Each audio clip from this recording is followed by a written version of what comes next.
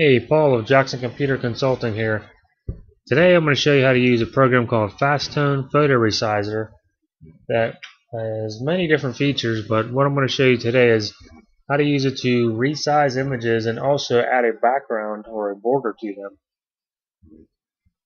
them. First you'll want to go to Fasttone website to download it, and it is a free program. Let me get the address for you here. Okay, it's just fasttone.org. And what you want is the Fasttone Photo Resizer. Just download it and install it. And you see I already have it here. I got some test pictures here we're going to play with. Just a couple card pictures. So we're going to want to open Fasttone Photo Resizer. And you'll get this window. Now the first thing you want to do is navigate to your photos, which I have mine on the desktop. Test pics.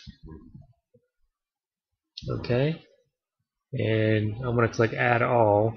That will add all these images to the input list. Next, you're going to want to change the output folder.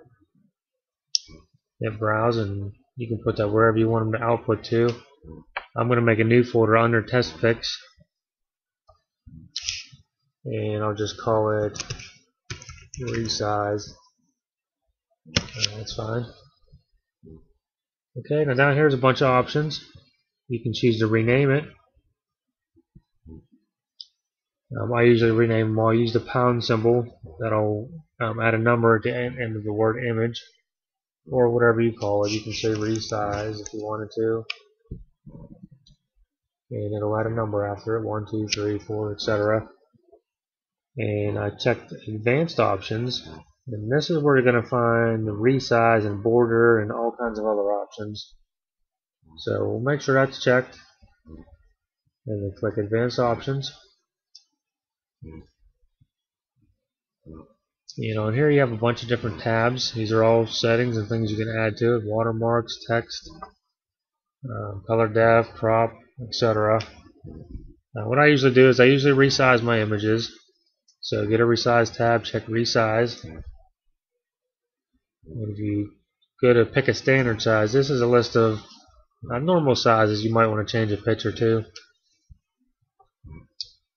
Let's just resize it to 640 by 480. And you want to just leave all this stuff go down here.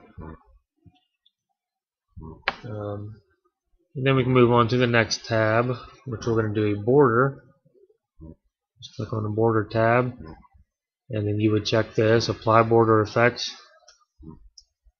And then here there's a bunch of different frames, and it shows you a preview here what the picture would look like. And I'm just going to go with frame 1, and we're going to give it a black border. You change the color right here. You can make that border any color you want. So big black, and OK. And of course the width, you can make it as thick as you like as well. We'll just go with about 10 looks good, I guess.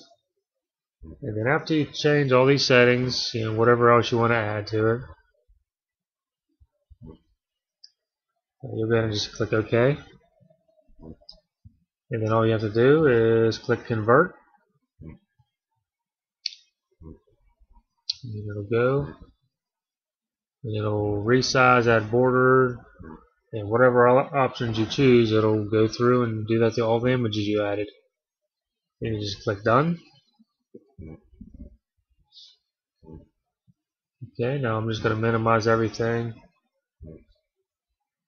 And I'll look inside my Test Pics Resize folder and see how they turned out. There they go. So the image is smaller and you see the black border around it.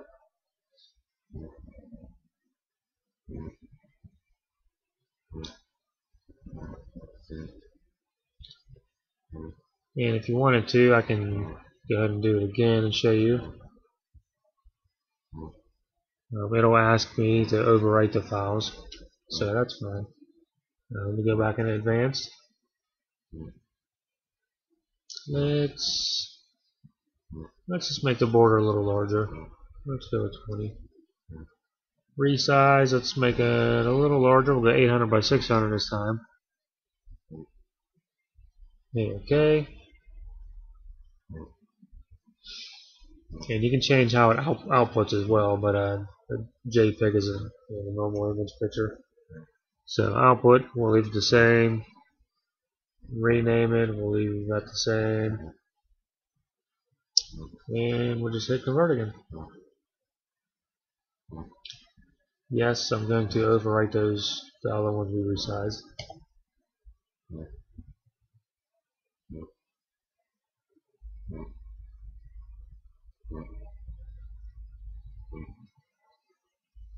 Alright, we're done.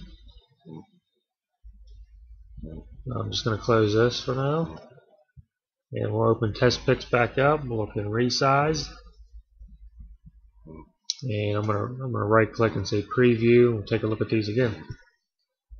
There you go. The picture's a little larger, and you see the border's a little thicker as well. And you can play around with the border size and all the other options if you want to change the thickness, use a different frame, add a watermark, text, etc.